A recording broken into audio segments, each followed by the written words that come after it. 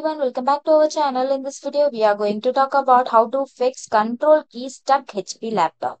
If the control key on your HP laptop is stuck, here are some tips you can try to fix it. Fix 1. Turn off the laptop, shut down your laptop and disconnect it from any power source. Fix 2. Remove the key. Use a flat tool like a screwdriver or plastic tool to carefully lift the stuck control key.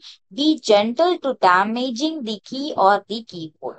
Fix 3. Clean the key and keyboard. Once the key is removed, clean it along with the area underneath using a rubbing alcohol and cotton swab.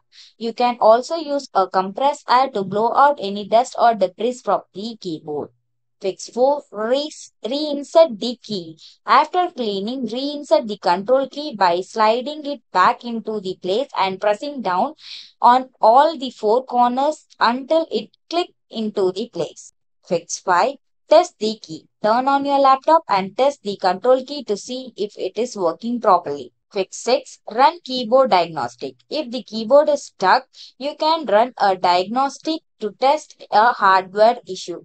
Restart your laptop and press escape key repeatedly to access the startup menu.